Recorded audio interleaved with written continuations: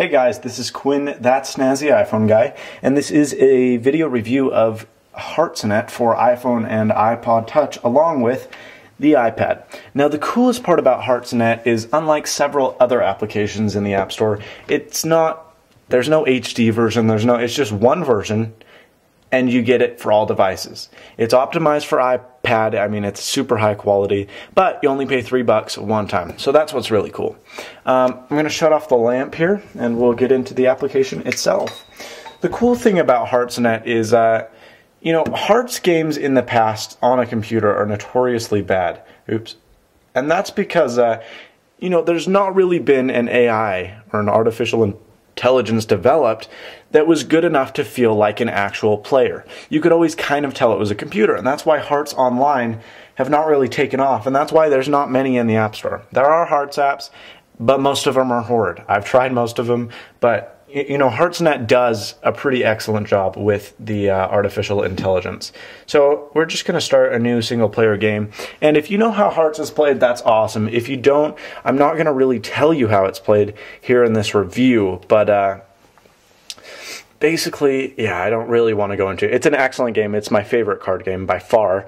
But as you can see on the iPad, there's a lot of real estate to choose what you want. On the iPad version or on the iPhone version, it is possible, but it's a bit more difficult to kind of see what's going on. Now, obviously you have the abilities to select your card, and this is doable, but it's not really my preferred method. I've played this on the iPhone when I was waiting, but the iPad version is really what stands out because you have this whole screen to use to your advantage. So let's pass that one, and it's an odd strategy, but if you know what you're doing, it's a good one. Okay, so essentially what the point of the game is, I'm going to get into this because, why the heck not? It is to score the lowest amount of points possible. Now, hearts, obviously, are worth 1 point each. Now, the Queen of Spades, which I passed, is the doozy. She's worth 13.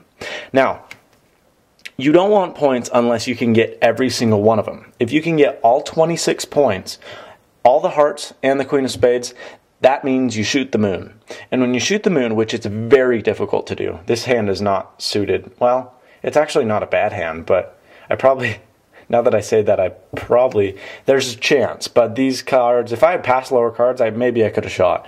But if you shoot the moon, you don't get 26 points. You get 0 points, and every other player gets 26 points. So what we're going to do is, it's the first trick. It's usually pretty nice and easy here. So we're going to put down the Queen of Clubs. But he took it with the ace. So I'm down here. Let me move this bad boy up so you can see what's going on a little more. Oops, sorry. Okay. So I'll just play around because I like it. Spade. Second trick, we're still pretty safe. Smoke her. Smoke the queen out. Make her fall on her own sword. Smoke her again. Smoke him if you got him. No? Alright. 3 spades, we're going to slough that.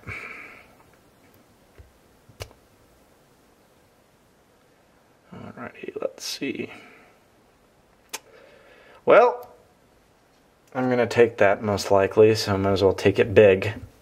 Yeah. Good. Okay, we'll play a low diamond. This is where I might get in trouble. Uh-oh.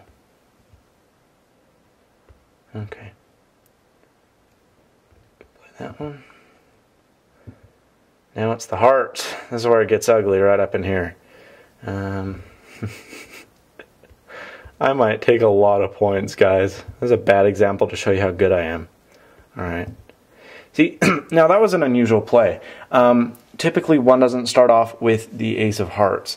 Now, actually, they didn't. I led. But they played an ace of hearts, and that always makes me wonder, they're probably stupid and just don't know what they're doing. But in fact, it's not the player. It's not the player. They actually don't have any more hearts left in their hand. So they are pretty intelligent when it comes to AI. Who's going to take the trick? Dana. He's probably going to lead. Nope. So I got out of there with 7. Not good, but not bad. Ooh, and Kent took the queen. So Kent got 14. Dana got 2, Norm got 3, and Quinn got 7. That was me. So there is a really nice kind of plain scoreboard system they got going here. As for the individual features, there's a help guide, which is really kind of nice because it tells you exactly how to play the game. It's super basic HTML, so it's very simple to load and it's pretty fast. But you can read exactly how to do it. Now, this isn't localized. You do need an internet browser, but, you know, whatevs. I mean, you do need to be connected to Wi-Fi on the iPad, or the 3G model, which is coming out soon. You have statistics here. Games played 3, games won only 1. That's pretty poor. The game speed, you can change the speed of the game. You can change the theme, the board, if you want Lux. I think that's hideous. Pastel's nice, actually. It's boring, but anyway. I just stick with the green classic, but I think you can... Lux is... yeah, it's not bad. That's what the iPhone default is, but I'm going to stick to classic. Okay. You can choose to wait after a trick is played, which is a nice feature because you can kind of see, all right, now what happened? If it doesn't, they just take it and you want to go, wait, hold on. Autoplay, that just means it plays for you, which is kind of rhetoric, but as you can see... Come on, start the next hand. It just plays for you. So that's kind of, I don't know why you would want to do that. Maybe if you were learning to see how the game works, but let's see how good the computer is at playing this game. Maybe if you have to do something, but you want, I don't understand why you would want the autoplay. It is kind of cool, but yeah, I don't really see the point to that so far. Dana's got 14, he's got all the hearts. Oh, is he shooting? Oh, no. He's going to shoot the moon. Watch this. He's got it. It's his. Look at that. No one's even... He just shot the moon. Oh, no. I took 4. I don't know where. Okay, I'm not paying attention. Sorry. All right, so we're going to turn autoplay off. You can change the player names. So I've changed it to the 4 people that are really good at hearts. My dad, Dana, my Uncle Kent, my Grandpa Norm. Anyway, you can change the skill levels of each individual robot, is what they're called, but the artificial intelligence, I keep them all on best, and they're pretty dang good. If you change it to incompetent, it's pretty bad. But, you know, that's a possibility. One thing that is kind of unusual but cool is...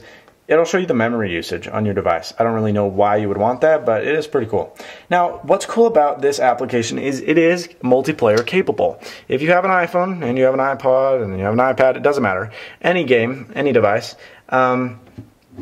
you can join, but what I don't necessarily like is it's not over Bluetooth. It's via Wi-Fi, which, you know, isn't horrible, but it's definitely not my first choice. So we can start a multiplayer game, and then it already knows me. That's my name. So there it is. They put my name out. I gotta set a name for myself. I just downloaded this. Again, I had to restore OS 2.0 or 4.0 last night. Let's say my name is Quinn1 or Quinn Dash. All right. So I'm going to join Quinn's game, and there I am. I'm in the game. That'll be kind of confusing, maybe. But we're going to start game with these players. So it does fill the other 4 slots because 4 people is ideal for the game of Hearts. When you go to Vegas, you play Hearts. There's 4 people. But the coolest thing is it is actually you. You guys are playing over Wi-Fi. So I'll just do 3 random cards so I can shorten this review up. But we're going to pass both of those. Accept them. And is it my turn? So it's waiting for this player to play. And as you can see, I'm going to show you, just watch this top corner. I'm going to play a card. Look how quickly the latency is on this game. Bam. Bam. It's almost instantaneous. It's really, really fast. So, you know, grab a club here. Play that. It's really fast. So I've actually played with my brother while we're supposed to be sleeping. All the way across the house. There's no way Bluetooth would work because our rooms are too far apart, but via Wi-Fi we're on the same network, and it works. So I wish Bluetooth was a capability because if you're not by a Wi-Fi hotspot, it doesn't work. If you're on an airplane, not going to happen. If you're on somewhere else. So that's kind of a bummer. But the fact that you can play it over Wi-Fi is pretty cool. I wish the developer would add both features, but you know, Wi-Fi is good enough for me, and that's what I like. The iPhone version is the exact same as the iPad version, just the graphics are scaled up. They look excellent on the iPad. I'm very, very happy with the graphics and detail of this little game here. So it's $2.99. It's a fairly small application, 30-something megabytes, I think. Maybe not even that many, like 20-something. I don't know.